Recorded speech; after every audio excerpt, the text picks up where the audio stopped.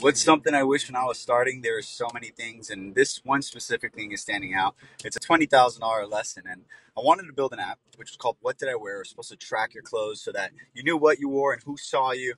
And we hired a developer, and it turned out that the biggest mistake that I learned was that I should not have hired the developer to do the design and the wireframes. I should have done the wireframes. Even if I went J.K. Rowling style, grab the napkin, draw it out, do this, do that, and then get a designer to design my wireframes, and then get a developer to do that.